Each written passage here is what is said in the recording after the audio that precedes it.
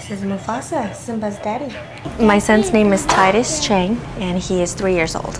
Titus has severe aplastic anemia of the congenital variety, so he was born with a bone marrow that wasn't functioning properly and basically just not producing enough blood cells for the body. Our first reaction to his diagnosis, we were like, no, that's not possible. How could this be going on? I mean, he was born a fine, healthy, normal baby.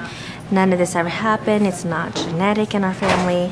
To date, he's been treated with standard medical means, trying to encourage his bone marrow to make those blood cells. Special delivery for Titus. So now Titus is in having what we would call the definitive treatment, his stem cell transplant. So here are the cells, and just plug it in. And the auto syringe has all kinds of different settings, and we'll just program it for single dose.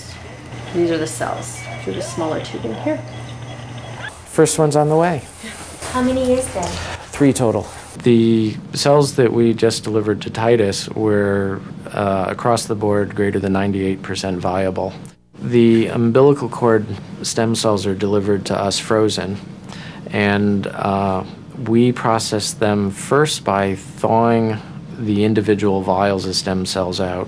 The entire thawing process takes roughly 15 to 30 minutes. The infusions of those vials takes place over an additional 15 to 30 minutes, and so the entire transplant can be done really in a small number of hours. Color? The cord blood transplant for Titus will return his life entirely to normal, and for all appearances, he will have never had anything wrong with him.